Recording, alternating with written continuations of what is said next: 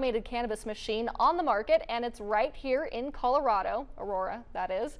Terrapin Care Station Dispensary in Aurora debuts its first automated cannabis machine. Locals or tourists who want to see this new tech in action can head to Aurora, but a heads up, you still need to prove you are 21 or older. You can walk up to the machine, scan your ID, and use a touchscreen menu to make your selection. This machine can hold more than 11,000 products and is refrigerated. You do have to pay in cash though, since the machine doesn't accept card. Well, the Colorado